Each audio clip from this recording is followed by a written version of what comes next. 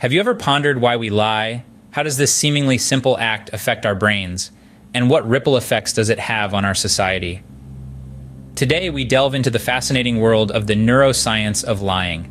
The act of lying is not just a social phenomenon, but also a neurological one. It affects both the individual who lies and the individual who becomes the target of the lie.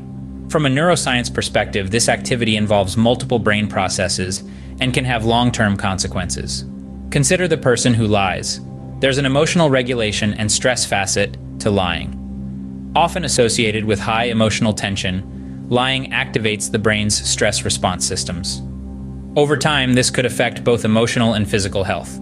There's also an aspect of reward system. Lying can trigger a temporary sense of reward, stimulating the brain's dopamine system. However, this fleeting feeling of gain can create a false motivation to continue the lying behavior. Long-term lying can reduce empathy and social connections. It can diminish the ability to feel empathy for others and disrupt the ability to form and maintain healthy social relationships. Now, what about the person on the receiving end of the lie? They may experience stress and trauma. Perceiving false assertions as personal attacks can trigger severe emotional stress and even cause trauma. Lies can lead to a loss of trust, not just in the specific individual, but in others as a whole. Prolonged exposure to lying can affect self-esteem and self-worth, leading to enduring psychological issues. Research on lying is complex and multifaceted.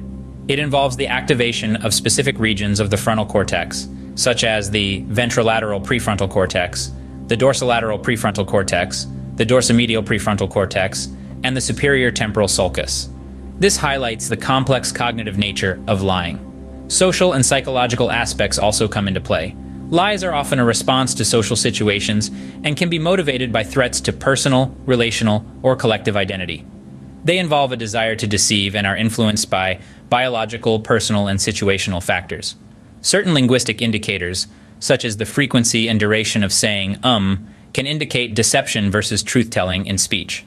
Advancements in lie detection have been significant, with research exploring neuroimaging, neurostimulation, and multimodal systems that combine visual, acoustic, and EEG information. Understanding lies also requires considering cultural and historical contexts, as these change across different societies and times.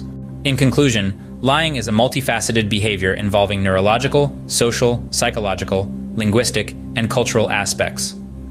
Understanding lying requires a comprehensive approach that includes these varying aspects. From the perspective of Rigabrain registered trademark, it's crucial to work on self-regulation of brain activity rather than focusing on symptoms or diagnoses. In this context, dynamical neurofeedback registered trademark could help individuals suffering from the effects of lying to restore emotional balance and improve self-regulation abilities. Neurooptimal registered trademark systems could help individuals develop better stress management skills and promote emotional well-being. Overall, understanding lying from a neuroscience perspective reveals a complex interplay between emotional, social, and biological aspects, indicating the need to pay attention to both causes and effects for a more holistic understanding. So the next time you think of telling a little white lie, consider the bigger picture. The brain, it turns out, is an intricate storyteller, and the stories we tell ourselves and others can have profound impacts.